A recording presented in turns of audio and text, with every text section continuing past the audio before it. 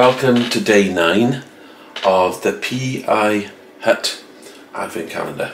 I left in the state yesterday of the Stargate going round and round from the kit, and I wonder what's in box 9. Let's find out.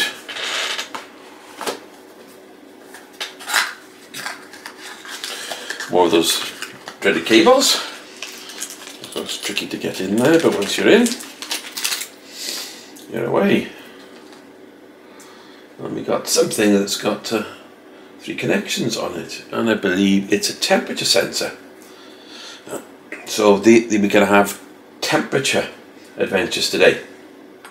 So I'll get this all connected and we'll see what the code enables us to do. With this particular device, you have to put a lot of programming effort in. You have to create a code library, which you install actually on the microcontroller itself, and you run the code, which then gives an indication of the temperature and illuminates a particular LED for you. I'll do a screen capture of what the output looks like.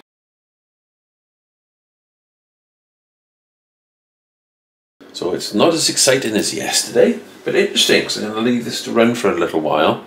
The room I'm in is quite cold, and it'll perhaps then indicate the temperature range. At the moment the temperature is saying